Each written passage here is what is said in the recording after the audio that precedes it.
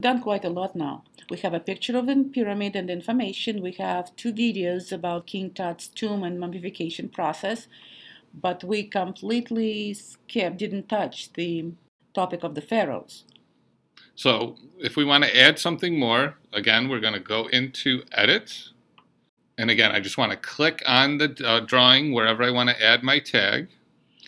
And I was wondering, we often want kids to post the information or the link to the site that they were using for their research. So what if we'll do this?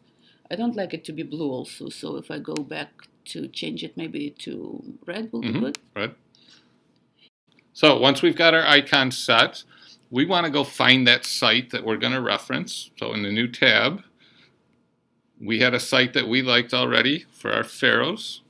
We thought it's a pretty good site. It's informative. It has suitable language for the 6th grade. It has lots of information. So we're going to come back to our picture, to our tag that's red right here, and paste the link to that site. As soon as we do, here it comes.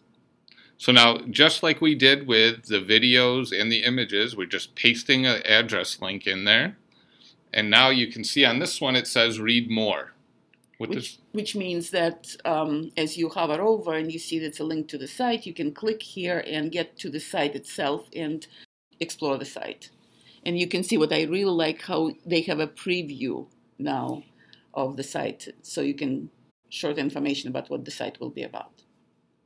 But as soon as you are happy with your tag, you click Save again, so your tab is saved. Now let's practice this. So if I save my image, and then come to this tag, hover over, I can see that's a link. If I click on Read More, it opens to the site. So it opened a whole separate tab right to that site. Cool.